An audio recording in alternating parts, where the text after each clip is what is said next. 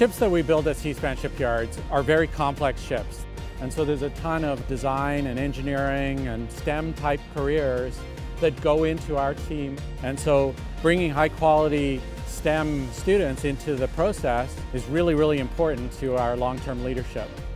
I find that STEM skills are really important. I might be using math to calculate areas or pressures. I can use trigonometry to figure out angles of things, hypotenuse method to figure out a missing dimension. By giving students the opportunity to learn about Canada's marine industry, Seaspan is investing in the future of this innovation-driven field. This is exactly the kind of value-adding initiative we imagined when we created a national shipbuilding strategy. On behalf of our entire team, I want to thank Seaspan for its significant multi-year investment that will support our efforts to engage youth in STEM-based learning across Canada. For more than 25 years, Let's Talk Science has helped youth prepare for changing work and citizenship demands in a world that is increasingly shaped by science and technology.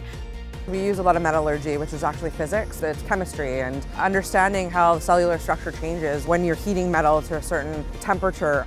Being a successful engineer means you need to know how electricity works, how a transformer works. You need to know the basic concept of how physics works, how chemistry works. I can think of no better partner than Let's Talk Science to get young people excited about choosing a career in STEM.